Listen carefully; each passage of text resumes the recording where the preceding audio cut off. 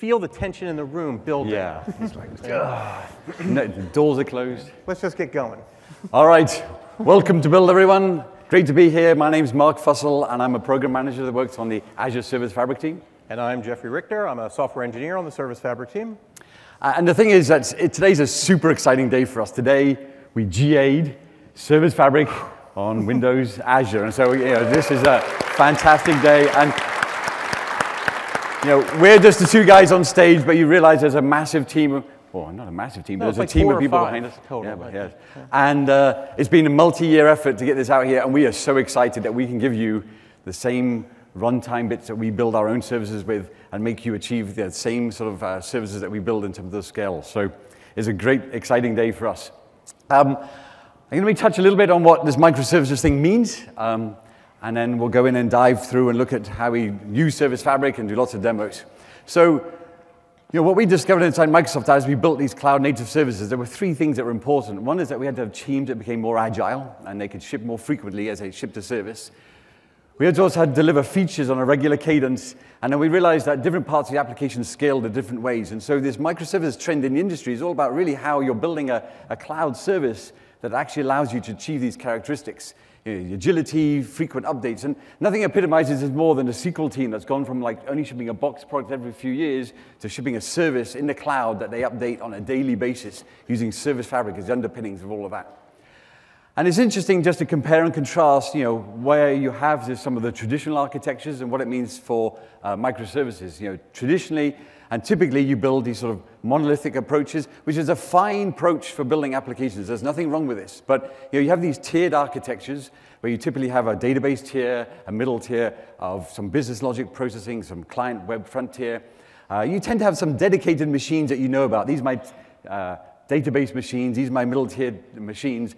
You build you componentize everything wonderfully, but you still end up with sort of just deploying a few X's across them all. If you contrast that with how you build a native cloud service and how you think about this from a microservices approach, here what you're trying to enable is this elastic compute infrastructure. We have a cluster of machines that you can scale up, scale down, and then you build individual pieces of services, each service being able to be deployable, upgradable, versionable, built by small teams who can deploy this across infrastructures of machines.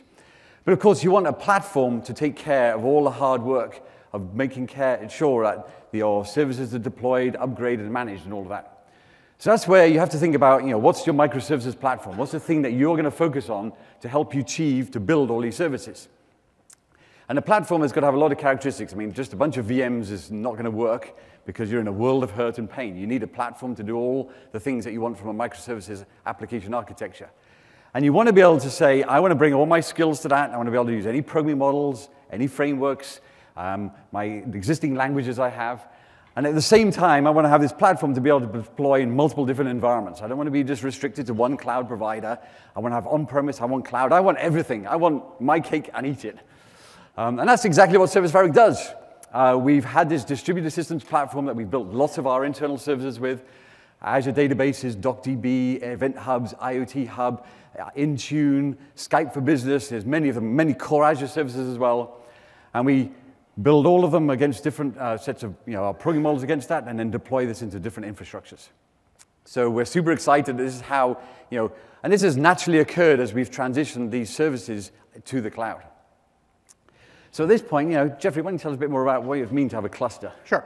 So what I show on this slide here, the box on the right represents some data center. That data center could be in Azure, or it could be an on-premises data center, or it could be a kind of a data center that you set up in someone else's cloud, like Amazon, for example.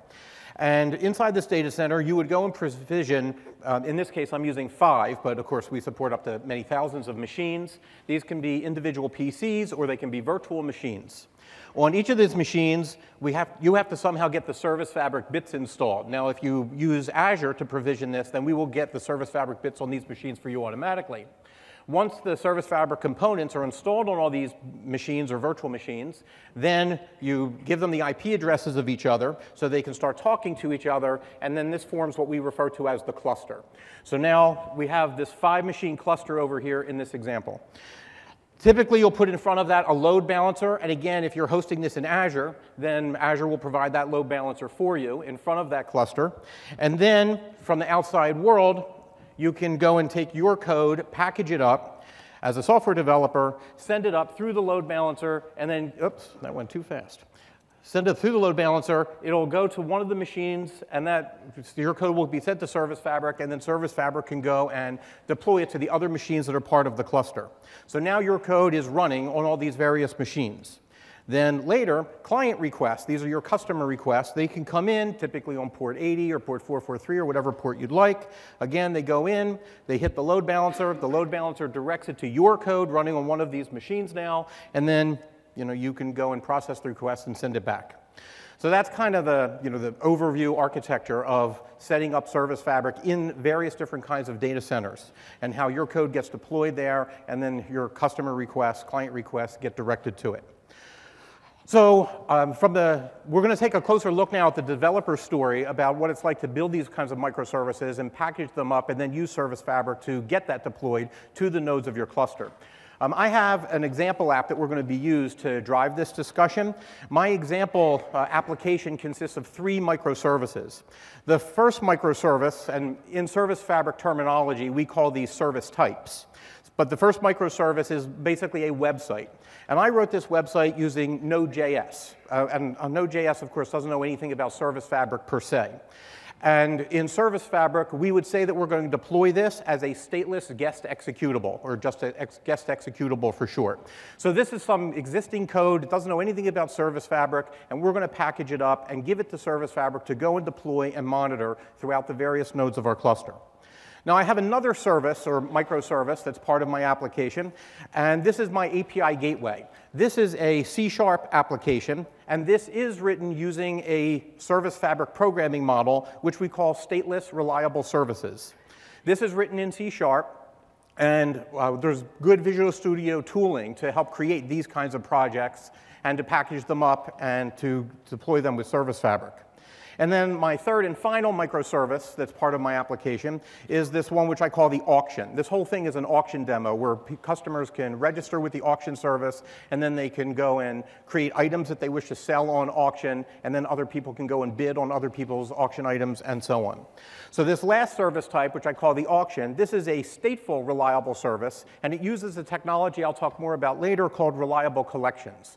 This is also written in C# or .NET, and this is where all the customer information is being stored and where all the auction items are being stored and all the bids are all being stored in this last part of the service here. Now I take these 3 microservices, or service types, as we call them in Service Fabric, and we kind of wrap them together in a thing which we call an application type, and we give that a name. And I've called it SF Auction, which stands for Service Fabric Auction. So now, that's kind of the overview of it. But let me switch over to Visual Studio. Wrong instance, right over here. And in Visual Studio, I'll just show you in the Solution Explorer on the right what we have. First, I have a folder here. This is just some DLLs that I've created that are shared between some of these various projects. These are just regular .NET DLLs, nothing specific to Service Fabric there. There's this application project that I did create. This is the application type that I just showed you on that slide for the application overall. And inside here, underneath this application package root folder, this is my website code over here. This is my node for Node.js server. This is my server.js file, which is the JavaScript that runs for my node. This is just again, this part doesn't know anything about Service Fabric. I just copied these relevant files into a subdirectory for this application package. Then I have my 2 other microservices. This one is this API gateway. Again, this is written in .NET. It's just a regular .NET executable, but it does reference some Service Fabric DLLs. And then I have this auction one. This is also a regular .NET executable that references some Service Fabric DLLs too. And that's basically what I have inside Visual Studio. I can then easily take this, right-click here, and I could package it and I could publish it up to a Service Fabric cluster. Okay, I think you're back. Well, oh, no, I'm back. You should talk about, yes, let's talk about right. how you're deploying this inside your environment. Right, so that was what I just walked you through now was the build time or design time artifacts. So now I would take that and I would publish it into a cluster. So that's what this slide shows here. So I show the cluster on the right-hand side, and when I deploy this into an Azure data center, we use two different VM scale sets. VM scale set number 1 is my stateless tier, and that is the tier that's immediately behind the load balancer. So client requests can come in from the internet and then can access the services or microservices that I have running there. That's where the website service, that's the Node.js one, will be running, and the API gateway. And you'll notice I can have a couple of different nodes. I can run a couple services on a single node, so that gives me high density. Whereas if you're used to things like cloud services, your different roles, each role would be on a separate virtual machine. And that would cause your cost to go higher. If I had 2 different roles and I wanted 2 instances of each roles, this would be 4 different virtual machines in cloud services. But with Service Fabric, I can run a couple of different roles all on a single virtual machine, which is what I'm doing here with the website and API gateway. Right now, I only show 2 nodes there, but I could easily scale up my compute tier here to as ever many nodes that I need. My VM scale set number 2 is my stateful tier. That's my back-end tier. It's not in front of the load balancer, so internet traffic cannot directly reach it. And in those nodes, I have instances of the auction service. That's where the data is and the customer information and the bids. And that's my data tier there. And by adding nodes to that, I can easily scale up or scale down my data tier. Let's go and look at it. That's the best way to do it, isn't it? OK, well, I did have a little bit more. So this shows here a client request that comes into the load balancer. Then the load balancer can go and direct it to a website. That would go and download an HTML file back to the client, which would be in a browser typically. And then when the user's working inside the HTML requests would again go back to the load balancer. Those are RESTful requests, so they would hit my API gateway. Then my API gateway would say, oh, we're trying to create this user, or this user's trying to place a bid on this particular item. And those items I have partitioned out across the different nodes in the back end. So it would choose one of the auction instances to go and manipulate the proper pieces of data. OK. And now, yeah, let's switch over back to my machine over here. Let me show you this all in action. So you can actually visualize it in the different environments, what it looks like. So just to appreciate what it means to create a cluster inside Azure, you can go into the Azure portal here. You can go into the our resource groups here and create a Service Fabric cluster here. You can fill out all sorts of characteristics in terms of the name of the node. You can choose all sorts of different types of VMs that you want to scale it over. Your cluster can be of different sizes. And at the end of all of that, and I've pre-provisioned some clusters in advance, you actually end up creating a Service Fabric cluster which you can deploy all your applications to. So if I just return to my desktop here a moment and open up this cluster here so you can see what one looks like, you'll see what a cluster is. It consists of a set of nodes here I've deployed. If I open up the resource group, it helps you appreciate what that Azure cluster looks like. Because in effect, you get this VM scale set, you get a network to span across all of those VMs to create the cluster itself. You get some storage for diagnostics and logs, and you get public IP addresses to open up this to the endpoint. So if we can dive in this now, built into all our deployments, whether you run it on-premise or you run it in Azure, we have this wonderful tool called the Cloud Service Fabric Explorer. And here's the Explorer view for a cluster that we've deployed in Azure. And you'll see here, just as Jeffrey described here, I've got a 7-machine cluster here. I've got 5 back-end nodes and a couple of front-end nodes. We've deployed his Service Fabric auction app into this. You'll see that this is the gateway here. This is the website. If you look at the website here, it's been deployed onto the front-end nodes. If you also look at the gateway service here, it too has been deployed to those front-end nodes. And then where all of the heavy lifting happens in terms of the actual auction service itself, this gets deployed onto these back-end nodes in a scaled-out partition service across all of these. So this is my actual cluster that's running. This is my application deployed. I can go in now and actually see the actual application running. And there it is, the UI for your first time. So this is hitting on that particular auction. And I could buy, you sell some strange stuff. I know. Yes. I know. You got we had to pick and, things that weren't yes. copyrighted yes. and trademarked. So this is the auction site. And on here, I can go and place bids for against all the auction items. And that sends requests through. But of course, the beauty of Service Fabric is that it's not just an Azure thing, and there's lots of benefits for running in Azure. In Azure, you get automatic upgrades to all of the runtime bits that are running on the machines. You get the ARM model for it to be deployed across those machines.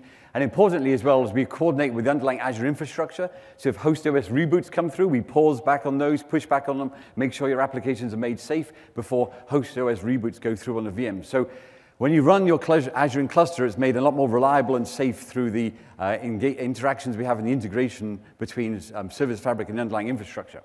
However, of course, you can take Service Fabric and run it anywhere. So I'm going to switch over to your machine, which is number 8. And if I switch over to here a moment. So down here, I have an Azure data center. Consisting of, sorry you can't see around the corner there, there are 5 laptops networked together with an IP router in between them all. And this is my mini data center I set up just before I came in here earlier. And if I go to this mini data center running down here, you'll see that this is on Jeffrey's got his laptop joined onto a local network. And this is the same view here of the Cluster Explorer that I can log into. Here is the same set of machines. You see I have fixed IP addresses on them. This is Service Fabric Demo 1, 2, 3. I gave them all fixed IP addresses, and I've put together my mini data center from laptops. So we don't have to roll a big rack on stage like some people have to. We can just find something under your desk and build your own cluster, your own data center. And just as we've done before, we can attach to this, and on the same piece of we've deployed exactly the same application running here on the same IP, see the IP address here, same app, just different environment. But, that's not all we want you to do with different environments. I'll just switch back to my machine here, which was 7. If I can press the right button, 7. I showed you it in Azure here. Let's go and show you another one here, another cluster. Here's another cluster.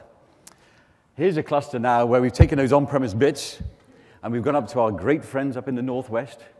We've taken some VMs from them. We've installed that on-premise installation on those VMs, and we've created a cluster that's running in Amazon. So if you want to take Service Fabric and you want to go and run it in other cloud providers, we're perfectly happy with that. Service Fabric runs anywhere, and of course, just like we did there, we attach to this endpoint inside this. This is cool stuff. And here it is, Service Fabric auction app running in Amazon. Let me just make sure that I really make sure that you see that URL. You see, that is that URL of that app running in Amazon. So you can run this anywhere. But, and I'm going to do one more thing here as well. We want to make sure that you really, truly run this anywhere. So here we have. Now we're going to open up a Linux session. And if I log on this, and I get the right password, here I have Service Fabric running on a Linux box. I can do a little shoot grep, and you'll see Service Fabric our runtime running on this machine here. This is a single box at the moment. We can do this in multi-cluster mode as well. If I just take this IP address inside here, just to show that it's real, and if I go up and open up this IP address in here, and just go to our management endpoint, again, what you'll get and you'll see the Service Fabric Explorer, and this time you'll see a same set of nodes. This is a single box machine. It's running on a cluster here, and I can deploy here Service Fabric running on Linux environments, and therefore we have now not just Windows, we have Linux machines. Isn't that amazing? Now I will say that the Linux, although Azure is GA'd on, we've GA'd on Azure, and the on-premise is a preview. The Linux one is still in the private preview at the moment, so we're going to give you a link at the end if you want to join up to download all of these bits and try it all out. But then there is one more environment, isn't there, as well? There is, one more. And the last environment that we have for you is the development environment.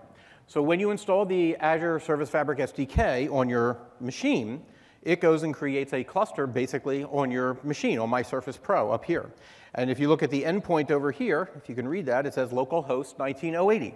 So this is a cluster that's running here, which gives me a really fantastic development experience, so I can develop everything and test it. And the bits that I'm running on are the exact same bits that you would be running on if you were deployed onto actual metal or virtual machines. So it's not like an emulation environment, it's the actual environment. And here you can see I have my Service Fabric auction app here, and I have the 3 services running, and I can just monitor the health and everything else that's happening right here inside the cluster. And not to be undone, just so you get to see these pictures one more time. Here in the endpoint, you can see it's localhost, and so I was able to just hit F5 in Visual Studio, deploy everything into the local cluster. I'm able to set breakpoints in the debugger, step through my code, and it gives me a really great debugging experience to build this before we start deploying it out to the other live clusters for production. Okay. All right, so now we're going to dive a little bit more into the programming models and what the capabilities are of the system. We don't have, there's only about 30 minutes left, so we can only go so far into it, but this should give you a really good sense of what's possible. So the Service Fabric itself is this platform, and the platform provides you certain capabilities that any and all programming models would provide to you. So this is the list of some of the more salient ones. First, you're going to get fast deployment. It's much quicker for you to deploy your code into a Service Fabric cluster than it is using other technologies like cloud services that's been in Azure for a while now. So the deployment and turnaround time for doing debugging and testing and just getting new bits out there is much less than what it has been historically. Service Fabric gives you this ability to place things where you want them. You saw in my earlier slide, and well, the way we have it running in an Amazon cluster for real, is that I've created these two different VM scale sets. One VM scale set was my front end, which was right behind the load balancer. The other VM scale set was my back end. I can scale them independently from one another. You could have more VM scale sets if you had different node types for different size VMs, different number of CPUs, different number of RAM. Maybe for certain roles or services, you want this kind of hardware, and for other roles and services, you want this other kind of hardware. It's very easy to create what we call placement constraints, and then you just upload your service, and Service Fabric will just put everything where it best fits based on what you've decided. Of course, Service Fabric gives you this great reliability, so if anything that while it's running fails for some reason, throws an unhandled exception, it will detect that, it will automatically restart it so that your service is back up again, ready to handle client requests. And that usually happens within, a second or less.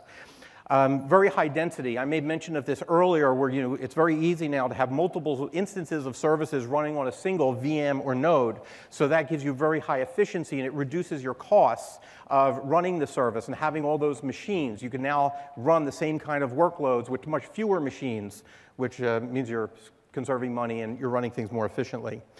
Service Fabric has built into it health reporting. Scott Hansel made mention of this at the keynote this morning, where he showed where he was starting to do a deployment, and then he was upgrading, but then something was unhealthy, and it did this automatic rollback. That was exploding spaceships. Yes, it was exploding spaceships thing. It was very fun to watch. He did a great job. So Service Fabric does have this rich health reporting mechanism that's built into it, and you can build these watchdog applications that monitor the health of your own services, whatever that means for you, and you can record health, and then that health gets integrated in with the whole upgrade process, which is very nice to have. And then that brings us to the coordinated upgrades as this last thing here, which again was shown where we have these update domain rollouts, and then we have rollback if something should fail, and so on, so that you're able to do these upgrades with zero downtime to your customers that are actually accessing your service. Now, I mentioned earlier I have this service type, which is my website. That was my first microservice. It's a stateless guest executable that was written in Node.js. Because it itself doesn't know anything about Service Fabric, it is getting those features for free. Just by having Service Fabric deploy that, it is now tapping into those additional features. Okay. Let's talk a little bit more about this guest executable. So it really is just a Node.js thing the way you would normally do that. But then to package it up for Service Fabric, you have to create what we call a service manifest XML file. And this is a portion of what that XML file looks like, although it's actually that's kind of the whole thing in its simplest form. There's additional things you could put here. But the thing to really draw your attention to is the part that I put in bold here with the exe host.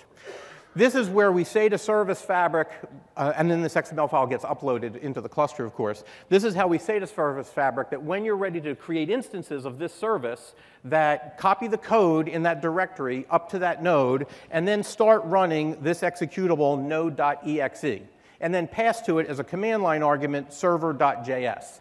And that was, of course, my JavaScript file, which was my server code. And now Service Fabric is able to go and just deploy this thing and just start to get it running.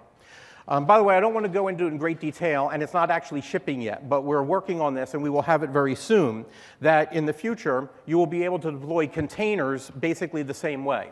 And for Windows, we'll need the next version of Windows Server to ship.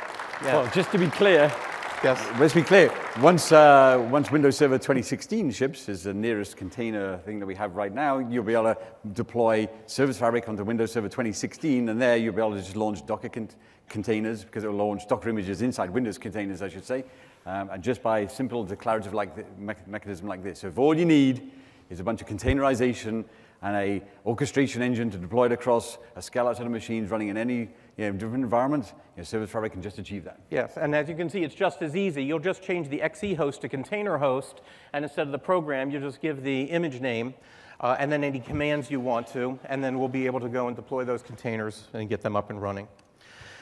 OK, so that's our first programming model, these guest executables. Now, if you want to start getting more into Service Fabric and start writing some code that is Service Fabric specific, our next programming model is this one called Reliable Services Programming Model.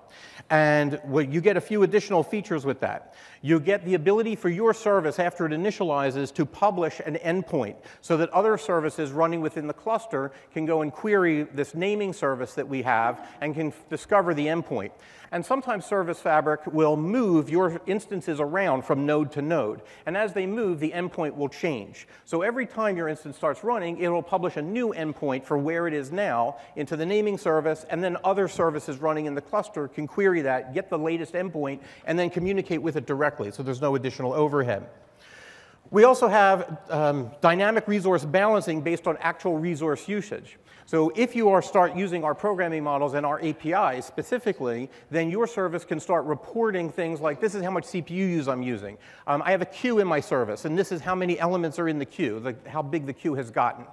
And you can pick really any metric you want. In fact, it's really just a string to us. So you can define your own metrics with their own integer values, and then periodically they get aggregated into the cluster. The cluster can see which services are using the most of certain resources, and then can move services around throughout the cluster in order to rebalance. It's a very powerful mechanism that's available to you there to really leverage the resources that you have in an efficient way. So things like if it's memory usage or if you're using disk usage, you can Exactly. report all those up, and as a result, make decisions about where the service makes decisions about where best to run your apps. Yes? Exactly. Yes. Then we support, and as Mark said earlier, we are hoping that a lot of people will create lots of different programming models, and they can build that on top of Service Fabric. So we have an actor pattern that's available, but we'll be shipping that. And we're also going to support Web API with the next ASP.NET when it comes out. So you'll be having those, but we are hoping that third parties will be able to create a bunch of different programming models on top of this platform. And it won't just be Microsoft only. Yes. Lots of programming models integrated onto the platform in any languages. Exactly. And then you also, with our programming models, you get the Visual Studio support, like the F5 debugging. You set breakpoints. You can look at local variables, stack traces, things like that.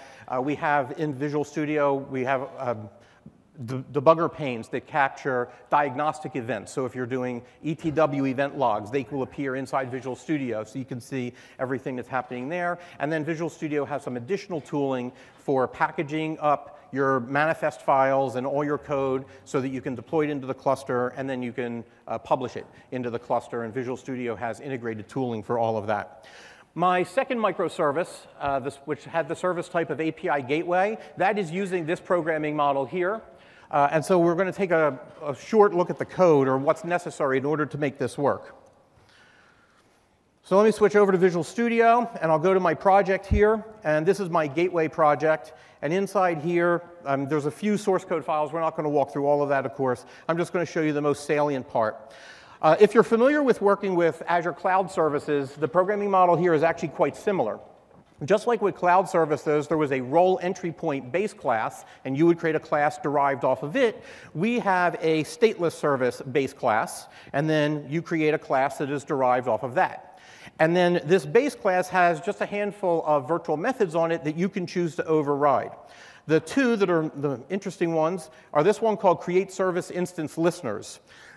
We will call this method when your instance starts up, and then you can return back to us a collection of 0 or more listeners. So you might want to listen on a TCP endpoint for client requests. You might want to also, or instead of, your choice, listen on an HTTP endpoint for client requests. And you can create a bunch of listeners here and return that collection back. And then we will open all those listeners, and then when the client request comes in on those ports, then you will receive those notifications, and then you can do any processing you want to in response to those. In addition to that, I was going to say, we provide some out-of-the-box listeners for you can use as well. Yes? That's true. We do some out-of-the-box listeners. In addition to that, we have a run async method. This is similar to the cloud services run method. And this typically, if If your service is listening for network requests, then typically you do not implement this, but you can if you'd like to. This is more for the case where your service is maybe polling a queue somewhere, like maybe there's an Azure storage queue that has messages in it, and you want to have basically an infinite loop that goes to the queue, grabs a message, does some processing, goes to the queue, grabs a message and processing. And so after we open up the listeners, we will call run async, and you can do both of these or either one of these, whatever it makes sense for your service. And then this just kind of runs forever for the lifetime of your instance when it's running on that particular node. And that's the very simple version or overview of this programming model. Okay. Now, the next and last programming model we have is the stateful one.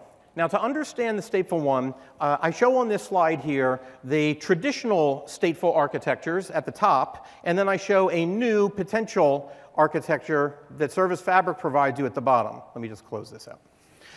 All right, so at the top, client requests are coming into some service. Those client requests usually hit a load balancer first. Then they usually hit a stateless web tier. That stateless web tier then frequently talks to a stateless compute tier, which is where you have your business logic. That compute tier frequently needs to go and access some data. So that could be your stateful data tier. So for the stateful data tier, you could think of that as something like a SQL Azure database, or maybe you're using Azure storage tables, or maybe DocumentDB, or whatever storage mechanism you like. A lot of times, these stateful data tiers, they have some internal tiers of themselves. For example, Azure Storage is really a three-tiered service. There's the front-end tier, then there's the partitioning tier, and then there's the distributed file system tier. So you're making a request to the front end, but it internally is making requests to other tiers that are part of that service.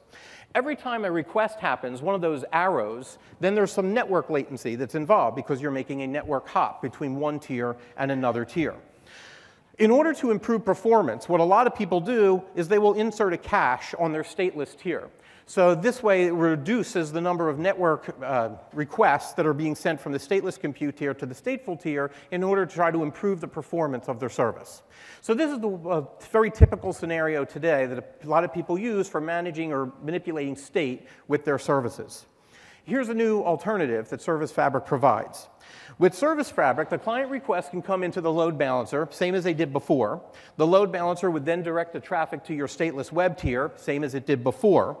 But now the stateless web tier can go and talk to a stateful compute tier. In the stateful compute tier, you have your data and your business logic basically packaged together sitting on the same node. And so now you can go directly to that state and do your business logic on it, and then return.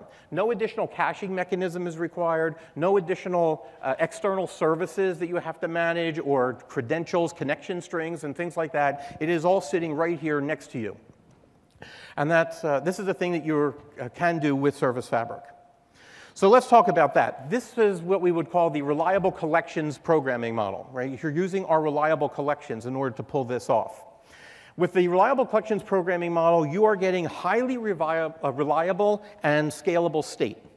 And you're getting lower latency, right? So your software is running faster compared to using some external storage mechanism, which is what you would have done in the past. And my final service, my auction service type, is a stateful reliable service using this reliable collection mechanism, and it's written in C# to do that. Now, before I show you some of the code for that, let me just show you a little bit of like how the flow goes. So when the user goes to my website over here, they have the option of creating a new user. There's Add New User over here, and then there's a dialog box that comes up where they can fill out some information about the new user. That ends up making a REST API to my API gateway over here. My API gateway then looks at the email address, is what I use to register people with, to see who this person is. And based on the email address, I choose a partition.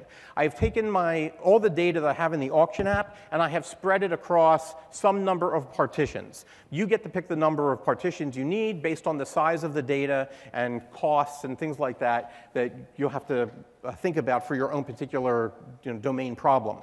So right here, what I'm showing on the slide is just partition number 1, let's say. In my partition number 1 of my auction service, I am using these reliable collections. And specifically, we have a class called Reliable Dictionary. And I have many instances of it. I have an instance of the Reliable Dictionary class that has all of the users for this particular partition. In the dictionary, the key is the user, like user 1, user 2. This would really be their email address. I just didn't have room to fit it on the slide. And then for each user, I also have all the items that that user is bidding on. And then for each user, I have a dictionary per user in addition, a reliable dictionary per user in addition. And this says for user 1, they're selling an item A. For user 1, they're selling another item called B. So these are the items that they are selling. And for each of these items, I keep the list of the expiration date for that item and all the people who have bid on that item so far. I also have an items list. This is actually a dictionary, but the value is always null. So I'm just using the keys of the dictionary. And this is keeping a current list of, on this partition, what are all the items that are currently active. And it's, again, another reliable dictionary, but I'm just treating it as a simple list. And as I mentioned, we have one dictionary for each user. So user 1 had this dictionary of items they're selling, user 2 has this dictionary of items that they're selling, and so on. So these are all reliable dictionaries. And by putting this information in a reliable dictionary, Service Fabric is underneath the scenes replicating that data to other nodes in the cluster. So should any particular node experience failure or network connectivity issues, there are other nodes in the cluster that have this data, and then the service continues to function properly, which gives our service high availability to the customers' requests that are coming in. And because it's an auction where people are in a frenzy to buy that Microsoft Band watch that I'm tired of looking at the picture of because I've seen it for months. Because it's a reliable dictionary which has very low latency on it, the bidding can happen very, very quickly. So the API gateway, based on the email address that's being sent into it, it would determine which partition, and then it would go and talk to the dictionaries in that partition, and then it would go and send some data back. So now I'll show you what some of the code looks like to actually create the user in a reliable dictionary. Let me switch over back to Visual Studio. And this is my auction app over here, and this is happening in this file. In this code here, I have a method called createUserAsync. This is going to end up being called when a network request comes into this instance of my service running for a particular partition. And you'll notice it gets passed in here the email address. This is the email identifying the person that we wish to add into our internal database. And in my case, I'll be using a reliable dictionary. I should show you up above, by the way, if I can find it easily. Here is, I inherit my class. Well, I should show you that too. I might have some time. So my class, well, there's a base class called stateful service. I showed you earlier there's one called stateless service. That's actually in a different file, not this one. And then that file has a base class property on it called state manager, which is how I can go and access all the reliable dictionaries, and we also have reliable queues for this particular partition. When my service starts up, I go and create an instance of this helper class that I created, and I pass into it this state manager. That gives me access to all the reliable dictionaries and queues for this particular partition. And then I can go to the state manager, and I can say, go and look up for me a reliable dictionary, where the keys are this email structure that I have created. So this is a person's email address. And then I have some information about the user, some additional information like when they joined the service and what items they're currently bidding on. And then I give this dictionary a name. This is my users for a particular partition, so I called it partition users. Once I have that dictionary, and I save it into a field up here called m_users, then I can show you the code that I was about to show you before, create user async. In here, the user's email address comes in. I go and I turn it into my email structure, which just adds a little wrapper of intelligence on top of the email address, kind of validates it, and so on. It's nothing to write home about. It's just a simple .NET structure.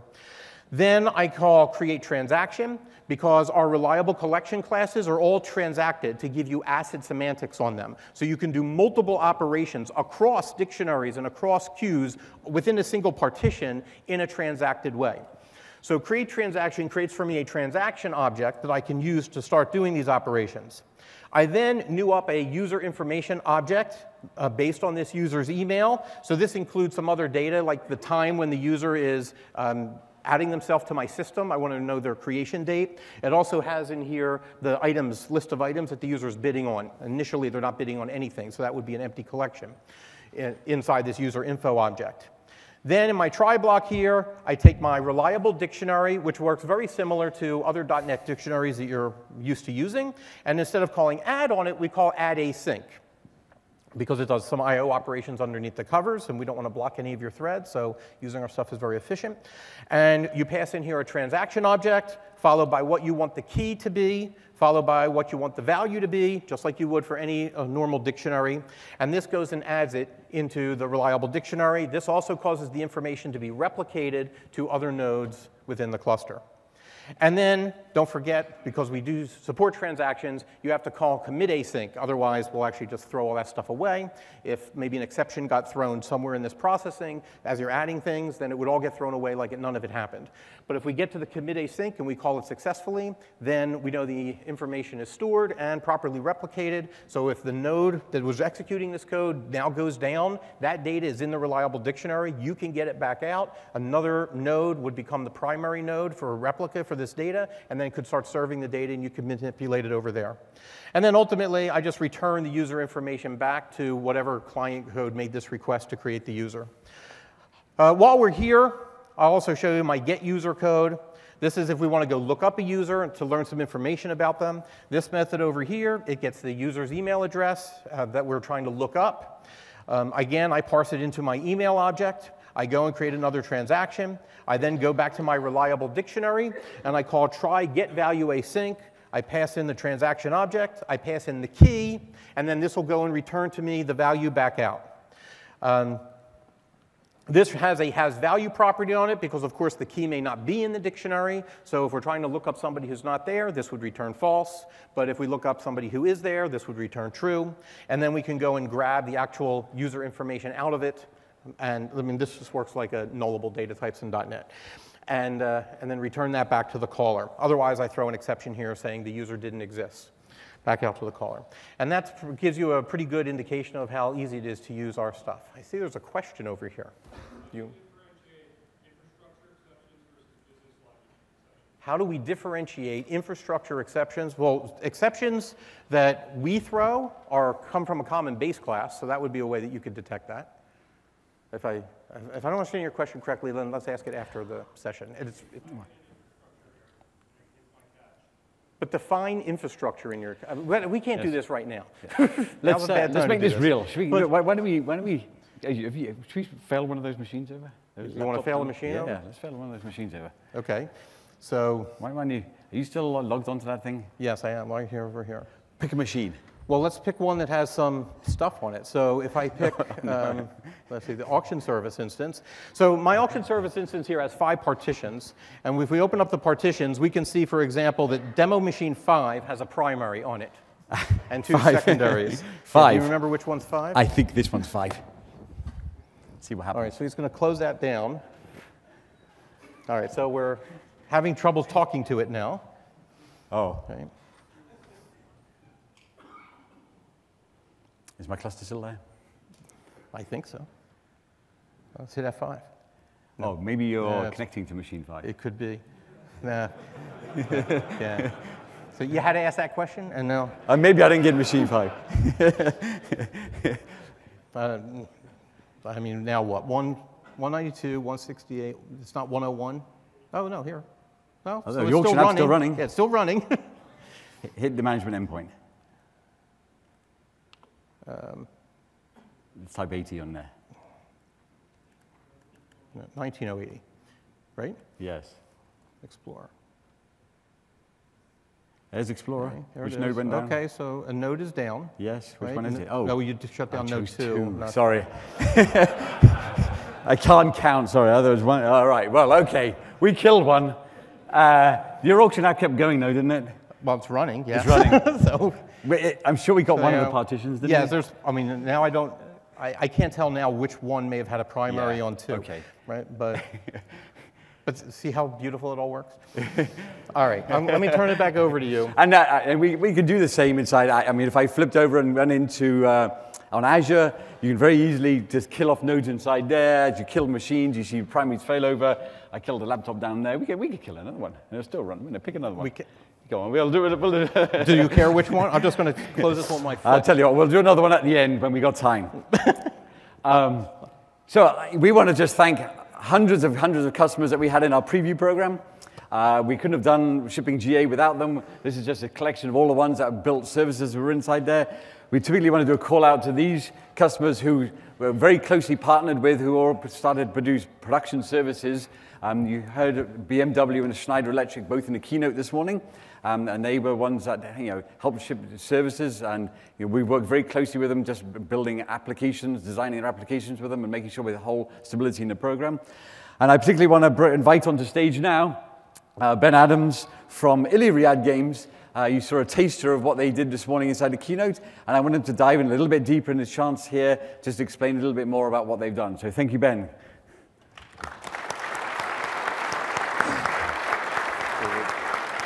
Slide? What machine number? 6. No. It's this one still. Oh, you want to stay on that? Yeah, for the slides. Okay, fine. Then stay. The clicker? Yeah, go. You can use this. Space bar, mouse, the clicker. Okay. I am Ben Adams from Iliad Games, and we're building Age of Ascent on Service Fabric. We're an independent game studio specializing in massively multiplayer games. So human interaction and ingenuity drive and shape our world. So our aim is to make games that aren't limited by scale. It's the more people that can interact together, it makes a much more compelling experience in games. So we don't want artificial boundaries on scale.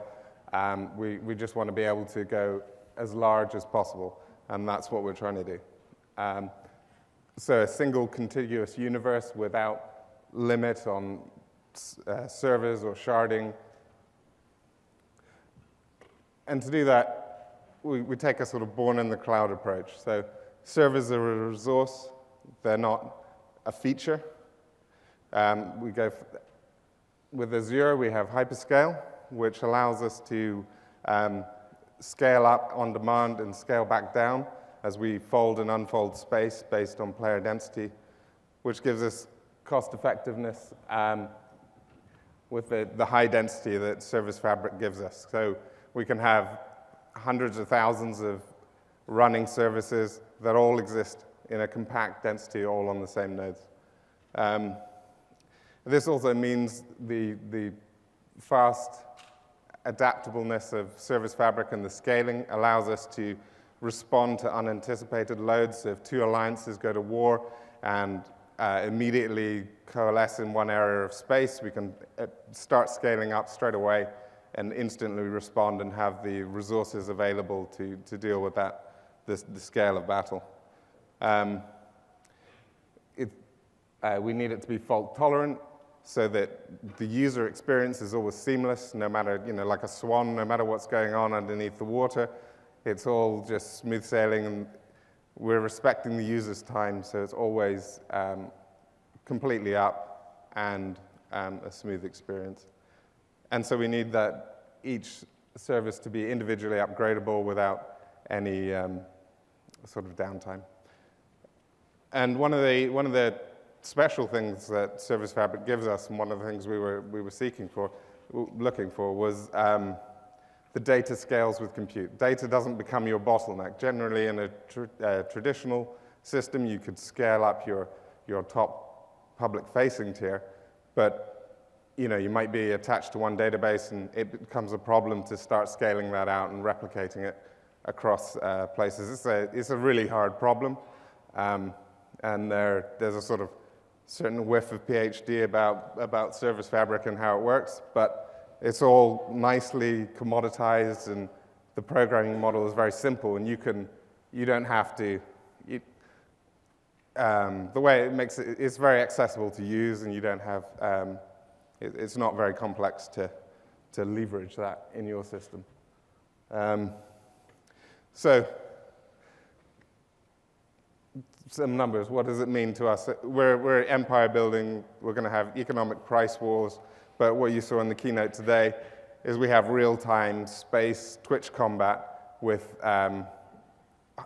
hundreds of thousands of users in a single battle, even though the world itself is millions of players concurrently. And so, as it was said, we've tested 50,000 simultaneous battles in real time in the same combat, and that was around 267 million network messages a second, which is about 23 trillion a day, although it's PvP, so hopefully they all kill each other off and, you know, keep our bandwidth costs down. Right, if I just flip into... Oh, no. So if I just go into the architecture, currently we're composed of 32 microservices. We have the two purple boxes at the top are the stateless services. They perform our routing, so that's where the player comes in on whatever device they are. It asks Service Fabric where the various other stateful services are to communicate with, and it routes the messages between them. And then we have the stateful services, which are the game functions in purple, and there are, sorry, not purple, green. They're sort of really, really important data, so commerce, player accounts, alliances, this data can't be lost. So we have failover, replication, all provided by Service Fabric, and we're just using a programming model you already know, which is, you know, dictionaries, but with the addition of transactions. An interesting one is our trade, industry, and production, which actually they live, which you sort of briefly saw this morning, they live in the same microservice because the transaction actually goes across the part there. The transactions actually cross all three. So if you're doing some trades or inventory, arranging your inventory or putting things in production, then the transaction state crosses all three of those functions. And then we have our physics service, which is the one in red, which is also a stateful service, and that's the really high frequency part. Okay, now I think number 6. So I just to show you what our setup looks like. So these are our projects for our 32 microservices, and that is a one-to-one relationship with the microservices set up in the cluster, as you can see here. And if I just flip to Service Fabric Explorer, you can see you can see I have a 40-node cluster here. If we just have a look at the map.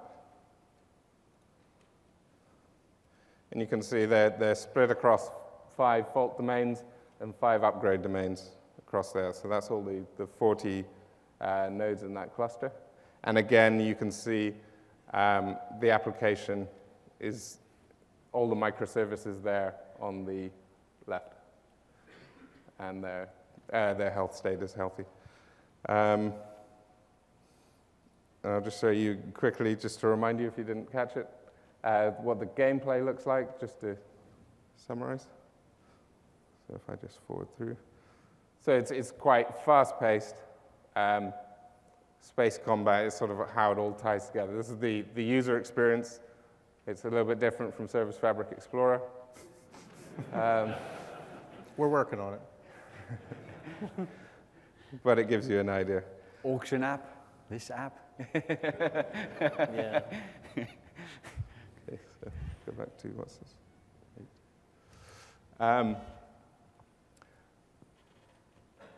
That's all for me. I have a talk later with our CEO, James Nieswand, at 5:30 in the main theater, 5:10 in the main theater. Yeah, so if you want to find out some more, you can come down and find you then, and you can go into a bit more depth on that. Thank you very much, Ben. That was fantastic for you coming up on stage. Thank you. You can just leave your laptop there, it's fine. So that's kind of it for us. You know, this was pretty much a taster. We tried to show you how you deploy it across multiple environments. You saw Azure, you saw on-premise, you saw our mini data center. We're going to kill another machine in a moment. You saw it running on other clouds. You're running on your laptop. You saw a taster of our programming model. You can run all sorts of other frameworks as well as the frameworks we provide. And you know, we've had a lot of partners help us get to this point in time. It's super exciting for us. We encourage you to download the SDK. You can download the Windows Server install to install it on Windows Server machines, like I demonstrated over here with that link. Our samples help people educate more. There's a bunch of videos and samples we'll be releasing. And if you want to sign up for the Linux preview to become part of the partner program for that, as we look towards a release sometime in the summer for a public preview, for that, please kind of sign up at this link. And hopefully this has made you appreciate the wonderful platform that we have here, and we want you to be, as developers, to go out there and build some great applications and build them and run them at scale. So thank you very much indeed.